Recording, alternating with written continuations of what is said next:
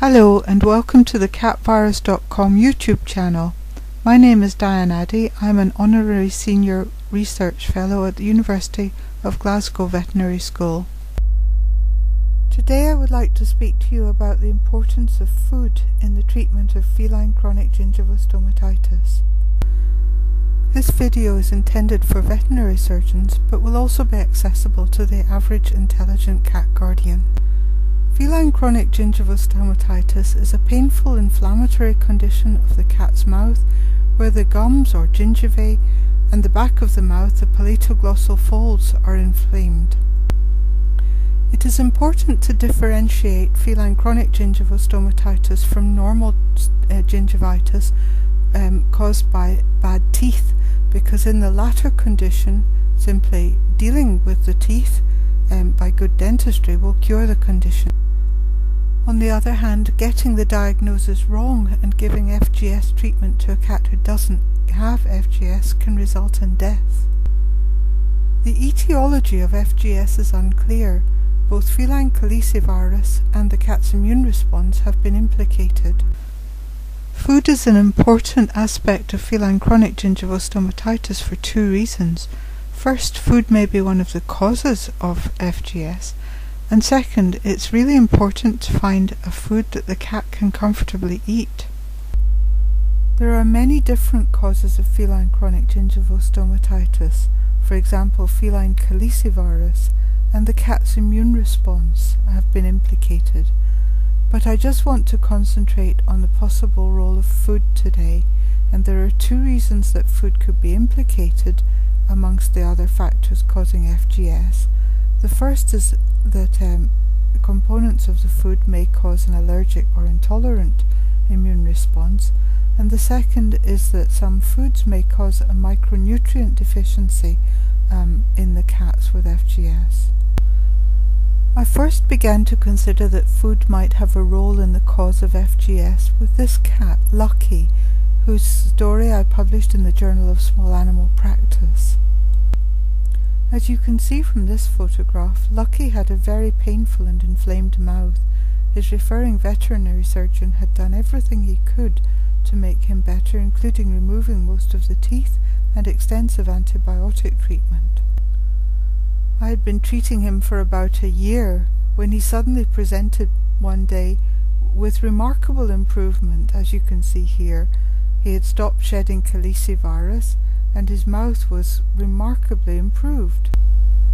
Since my treatment with lactoferrin and thalidomide had met with only limited success, I quizzed Lucky's guardian about what had changed in his life, and I found that she had changed his food to Butcher's Classic Cat Food.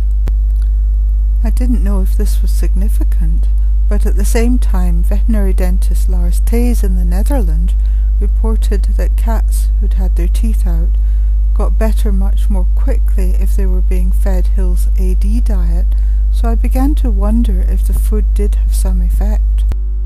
A colleague at the University of Glasgow Dental Hospital thought this was a highly plausible explanation because human beings get an allergic type gingivitis in response to food allergens such as cinnamon. Meet my second case, a cat called Tommy, who was a rescue cat from the south of France, a middle-aged cat in a large household of rescue cats who had been rescued by Dr. Andrew Robertson, to whom I am grateful for these and some of the following photographs. Tommy had been fed on Royal Canin dry food and the occasional tin of Feline.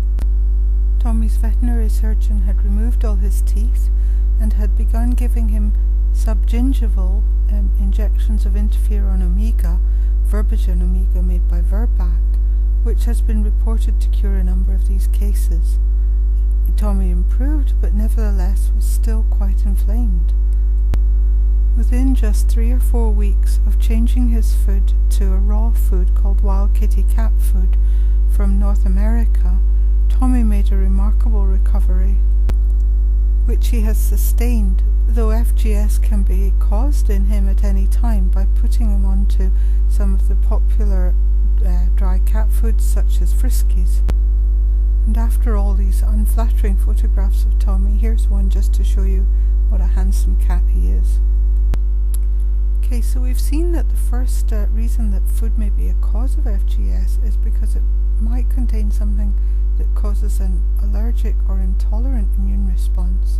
And the second reason is that modern foods may be deficient in certain micronutrients that are needed by the cat. It's an accepted fact that humans with chronic inflamed gums may lack certain nutrients. In the cat, one such nutrient could be arginine, found in red meat, which is essential for a functioning immune response. And secondly, the modern feline diet, like the modern human diet, may well contain not enough omega-3 oil and too much omega-6. These are aspects that require further investigation. The second reason that food is important in FGS is because the cat has a painful mouth, and it's important that we find a food that the cat finds appetizing and is willing to eat. Meet our third case today, Louis, who has suffered from FGS for many years, and his guardian, Melanie, wrote to me to say that he was finding eating just too painful to do. So while she was obtaining her vet's permission for me to communicate with her, I said, go and get some applause cat food just from the supermarket. And this is a film she made of Louis. Hi Dr. Addy. I just wanted to show you how Louis is enjoying his applause, because we were struggling to actually open his mouth to show you the inside. So here's a bowl of Louis' applause, and that's Louis waiting patiently for his dinner, very hungry. Come on then. Here he goes. Down he goes. And that's the cat with stomatitis enjoying his dinner. And as you can see, he eats the food very comfortably, like he's never been fed before.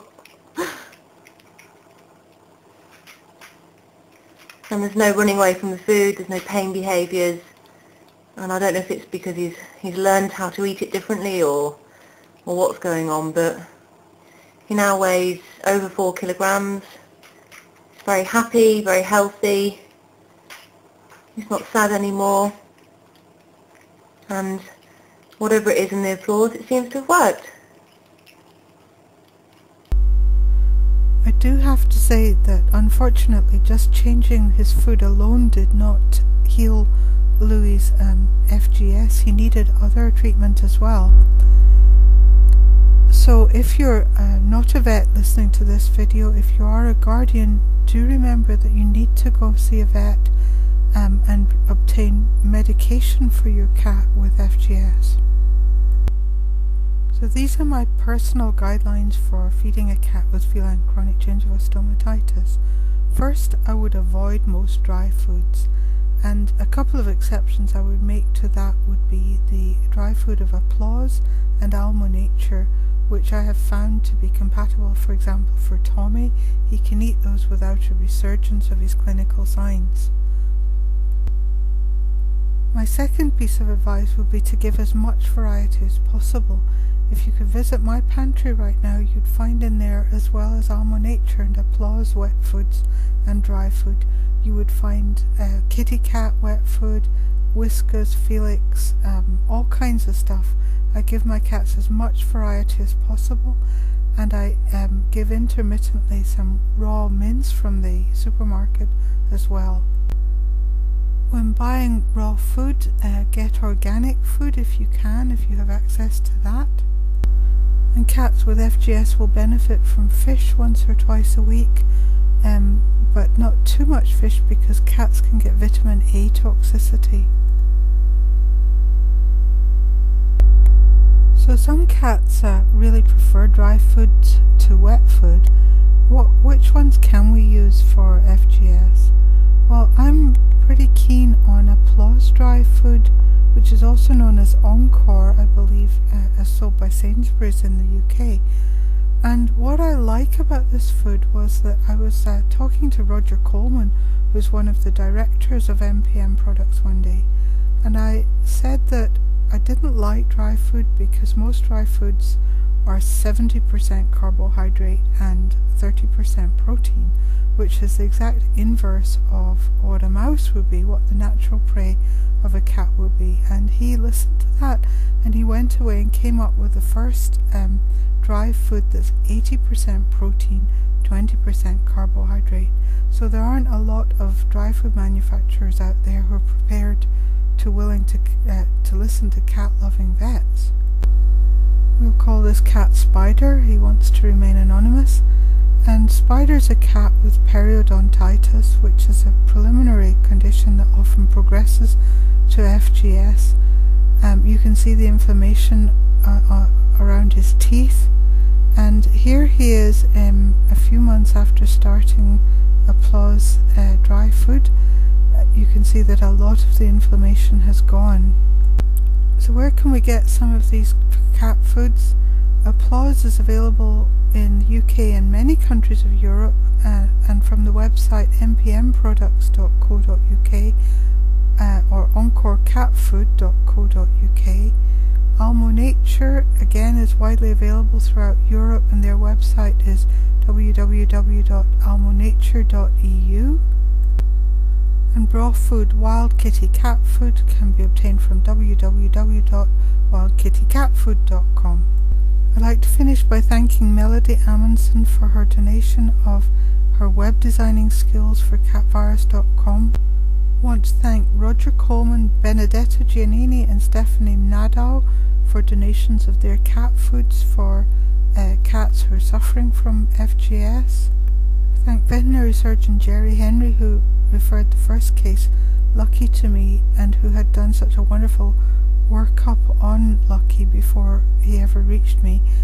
I want to thank Andrew Robertson for his photos of Tommy, and indeed for Tommy himself, who's just a wonderful cat, and for Melanie Williams for being willing to share Louis' story with us and making the film which you saw today. Most importantly as well, of course, I want to thank all the cats who helped. This is Lucky, who up until now you've only seen inside the mouth of. I'd like to thank Lucky and his guardian.